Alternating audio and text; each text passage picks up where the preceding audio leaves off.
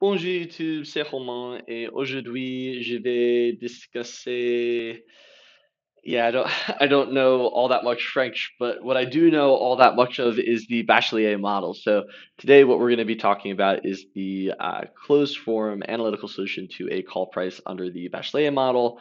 It's a very elegant solution. It's a very simple solution to derive if you have a little bit of prior knowledge in stochastic calculus. If you haven't checked out my videos on Brownian motion and geometric Brownian motion in the analytical sense, and you haven't seen the mathematics behind those processes, definitely check those out because I think it'll make this significantly easier for you to understand. But without further ado, let's just go ahead and dive right into talking about the closed form call option price under the Bachelier model. So for starters, we have the Bachelier model, which is representing a forward price process as a stochastic differential equation. And you'll see that t is going to be in this interval 0 to cap t. Now, what I would say to make this explanation a little more concrete for you is to, though this is in continuous time, I would suggest considering a discretization of that continuous time. So you can just think of 0 to cap t as being one time step. So we are stepping cap t into the future. So dt is equal to cap t, and we're essentially just taking one step to the uh, the time to maturity here. Okay, so now that we have that idea in place, let's solve for the forward price process. To do that, we can just integrate both sides of that stochastic differential equation. We have our limits of integration given by the interval above, and we very simply have this forward price process at time cap t, the initial forward price in the forward price process. And then if you saw my video on Brownian motion, this will be very intuitive for you because we visualize this in Python. You'll know that the increments it's also important to note that this is an independent stationary increment that's distributed normally with a variance of cap t. So even though this w of 0 goes away because it is 0 by the definition of Brownian motion, it's important to acknowledge that this is still an increment and it's distributed normally with that variance of delta t, which, as I said momentarily, just a few moments ago, was cap t. So that's our time step. Okay, great. So that makes this, that's it. That's our solution. We have a solution to our forward price process here with f of cap t is equal to f of 0 plus sigma w cap t. And if you wanted to make this a little more general, we have f of t plus 1 is equal to f of t plus sigma w t plus 1. So that is the solution for our forward price process. It's the solution to the stochastic differential equation given here. Significantly shorter than the geometric Brownian motion solution, right? But this is an incredibly elegant way to price the call option, and you'll see why momentarily. But before we dive into pricing that call option, I want to just show that f of t is a martingale. And to do that, we're going to consider a filtration, right? So if you're unfamiliar with the idea of a sigma algebra, I would definitely suggest looking into that first, which would make this proof a little more concrete for you. But if you don't want to get too technical into the definition of a martingale, then just kind of follow along, and I'll walk you through this expectation really quickly. But to satisfy that f of t is a martingale, we want to say that f of t plus 1, so the forward price process at some point in the future, and this future is relative to this filtration at time t. So we have a filtration at time t. We have some forward price process at t plus 1. That expectation is going to be f of t. So we're saying that, hey, our best guess for this forward price process for apparently plus 1 in the future is going to be just one step back in that forward price process, which is f of t. So f of t is our best guess for the future. So our latest point in that price process is going to be our best guess for the next future price. And to do this, we can very simply substitute in our solution here for f of t plus 1. We have f of t plus sigma w of t plus 1. Given that filtration of t, we know Brownian motion means 0, variance delta t. That very trivially goes to 0, and then we're left with this f of t here. So we are, in fact, working with a martingale. So f of t is a martingale. Okay, terrific. So now that we know that the forward price process under the Bachelier model is a martingale, then we can go about pricing a call option. And to do so, we are going to start by considering the payoff at maturity, the terminal time cap t. So in equity derivatives, mainly options, right? We don't know what the future holds for our derivative, but we do know what the value of that derivative could be at expiration, meaning at some time cap t in the future. We are certain that the payoff is going to look like a hockey stick diagram, at least for our vanilla options, right? We know that a call is going to yield plus or minus max function and a put is going to yield plus or minus min function. So if we have a call option at time cap t, then we're given f, that forward price process at time cap t, less the strike, the max between this and zero, which is also going to be represented by this little plus just to make it a little more concise. So we're certain this is not a stochastic representation, right? This is deterministic because this is at time cap t. This is at the expiration of the option. It's go time. We're trying to figure out if we're exercising or not. This is a very simple mathematical way to do so. A little more intuitive is looking at the hockey stick diagrams, right? So this is deterministic in nature, but we don't know where we're going to be at time cap t. We're not certain where we're going to be. We're not certain where the forward price process is going to be. So what we can do is, at least the best thing we can do today is find the expectation of that payoff, and then hope to derive some sort of closed form solution to that call price. So essentially, what I'm saying is, at time cap t, we have this deterministic payoff function. And at time zero, which is right now, the best we can do is the expectation of this payoff function, which is also represented by this with a little plus. So the max is just this little plus to make it more concise, and we have the expectation of that payoff function. So our goal is to solve for this expectation, right? And to do so, we're going to make some clever substitutions here. So for starters, we know what f of cap t is, right? F of cap t we just solve for right here. So we're just going to boom, take f of 0 plus sigma w cap t, and we're going to throw it right in here. And then we're still left with this less the strike price, and this is all under that max function. Well, remember what I said about w cap t. W cap t is still an increment in Brownian motion.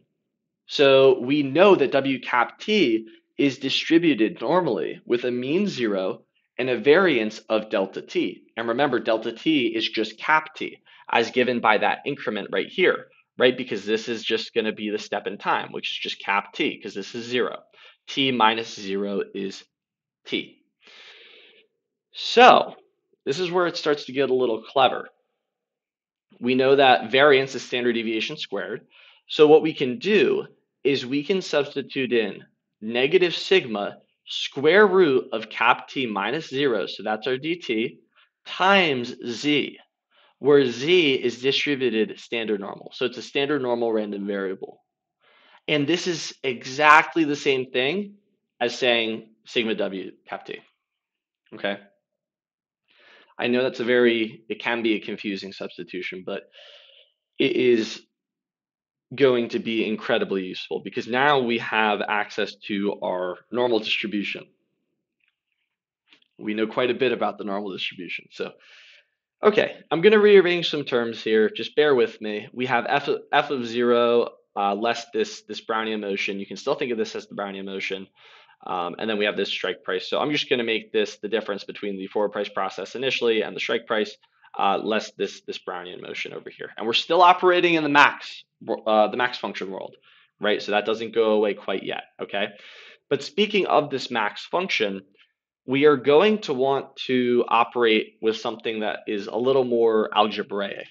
And what I mean by that is we want to use more mathematical tools to help solve this expectation. So what we're going to use is an indicator function to essentially substitute in for that max function. And what I mean by that is the max function is simply saying, hey, if we have a positive payoff, take it. And if we don't, then don't take it, right? And we can accomplish the exact same thing with the indicator function. So the indicator function is going to yield a 1 if the condition of x is true, or a 0 if the condition of x is false. And to accomplish the exact same thing as a max function, we can just say, hey, yield a 1 if z is less than or equal to f sub 0 minus k divided by this Brownian motion.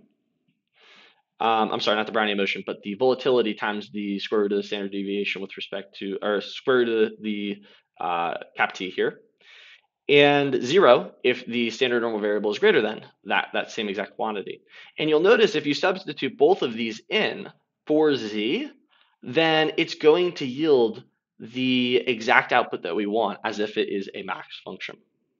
So the indicator function, if mathematically or numerically it doesn't do it for you, then you can just think of it as effectively substituting the max function so that we have better access to more mathematical operations. So it's a function now that we can start to do more with, especially with respect to the normal distribution. Okay, so we have this indicator function now that's going to be substituted in for this max function here, right? So that's exactly what we're going to do. We get rid of that plus, and we're going to say, hey, take this indicator function instead, okay? And now we're going to distribute that indicator function through. We're still operating in this expectation, so don't forget that expectation. But now what we can do is we could say, hey, we know that z is distributed standard normally, right? So it's a standard normal random variable. Well, if we wanted to know the expectation that z is less than or equal to this quantity, then all we need to do is use the cumulative distribution function for the normal distribution, and we'll have that probability. So we can effectively get rid of this indicator function and just throw right into the equation the cumulative distribution function. And that's exactly what we do right here. You can see the expectation. This is irrelevant, right? Because this isn't. These are deterministic. But even though this is stochastic, we take the expectation and we say, hey, well, we've seen this before from an intro to statistics course, right?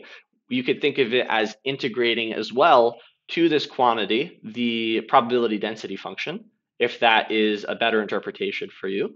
But either way, that integral representation or the CDF, it is exactly the same thing.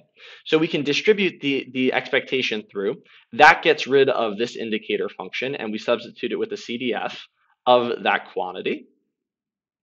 And we also realize that sigma and root cap t are deterministic.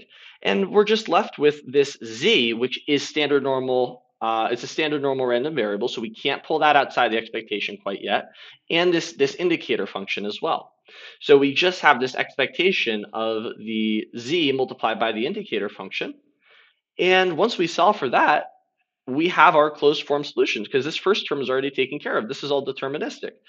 So now let's consider the following property of a normal distribution here.